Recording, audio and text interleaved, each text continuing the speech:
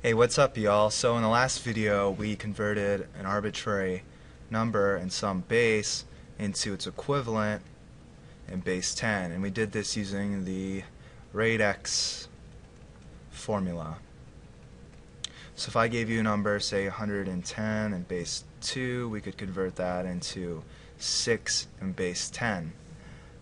So we know how to go from some arbitrary base and convert it into base 10.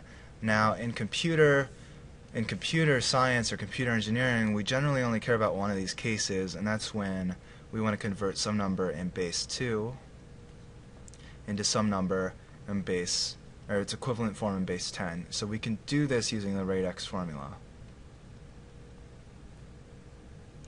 Let's say, however, that we want to convert a base 10 number into base 2. How do we do that? And there exist some methods that work to create this bridge. So the first method we're going to learn about is the 2 divide by method. So 2 divide by method. So let's say we're given a number, let's say 37 in base 10, and we need to convert that into its equivalent form in base 2. So the 2 divide by method, all we do is we take 2 and we divide by the number 37, which is 1, this is just long division, 2, 17, which is 8, 16, 1, so we end up with a remainder of 1, and then we take 18 and we bring it down here, 9, 18, 0, which is a remainder of 0, and then we take the 9 and we bring it down here, and we end up with 2 goes into 9, 4 times 8, 1, remainder of 1, and then we take the 4, we bring it down here, 2 goes into 4, 2 times remainder of 0, take the 2, bring it down here, 2 goes into 2, 1 times with a remainder of 0, bring the 1 down, 2 goes into 1, 0 times, and 0, so we end up with a remainder of 1. And all you do is you read, this is all you do now, you read upwards and you take the remainders and you write them down, 1, 0, 0, 1, 0, and 1. So this number in base 2 is equal to our original base 10 number 37. And we can check this by converting this number into radix formula and this number into radix formula and converting into base 10. So let's do that. Let's figure out what 1, 0, 0, 1, 0, 1 in base 2 is equal to in base 10. So we can go 1, 0, 0, 1, 0, 1, find our radix point. This is what we did in the last video, and find the place values. And put it in the radix form. So we start from the left, go right, start with this number 1, 1 times our base, 2, times our place, 5. We do that for each digit. We can ignore the zeros here, so we do 1 times 2 squared, and then the last one is 1 times 2 to the 0, and we can figure out what that equals to. That's 2 to the 5th, 2, 4, 8, 16, 32, plus 4 plus 1, which is 37 in base 10. So we just checked our solution. We just checked that this is indeed equal to 37. So that's one method. But let's say we have a decimal number. Let's say we have 0.75. How do we convert 0.75 in base 10 into its equivalent in base 2? And we can use the multiply by 2 method to convert a decimal number, a a decimal number with a fraction, 0.75, into its equivalent binary number. So we'll take 0.75 and you multiply 0.75 by 2. So 0.75 times 2 is 1.5. And now we only take the part that doesn't have a 1 in front of it and we move it over here.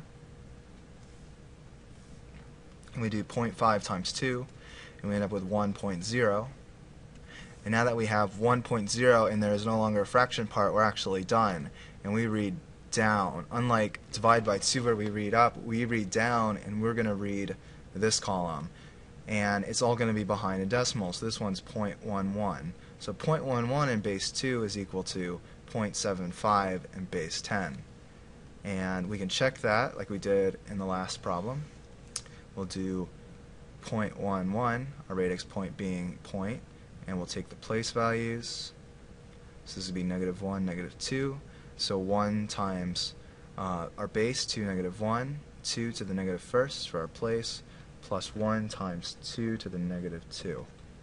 And we get equals to 1/2 plus 1 over 4, which is equal to 4 over 8 plus 2 over 8, or 6/8. And if we check out what 6/8 is equal to, we know that with a calculator we can see that 6/8 is 0.75. So that's the multiply by 2 method. So what if we have a mixed one? Let's say we have a, let's do, how about 21.25 in base 10 is equal to what in base 2? How do we do a number that has both a fraction and a whole number? Well, we just break it up through the radix points. We say, you know, this part we'll use the divide by 2 method, or 2 divide by. And then this part we'll use the multiply by 2 method. And then we're going to combine them in the end. So let's do, let's do the first part. We'll do 21. So start out with 2 goes into 21, 2 goes into 21 10 times. We end up with 21, remainder of 1. 2 goes into 10 5 times, remainder of 0. 2 goes into 5 2 times, remainder of 1. 2 goes into 2 1 times, remainder of 0, and then finally 2 goes into 1 0 times, remainder of 1. And we read upwards. Up. Remember, that's important for the divide by 2. So we read that up and we get 1 0 1 0 1. Right?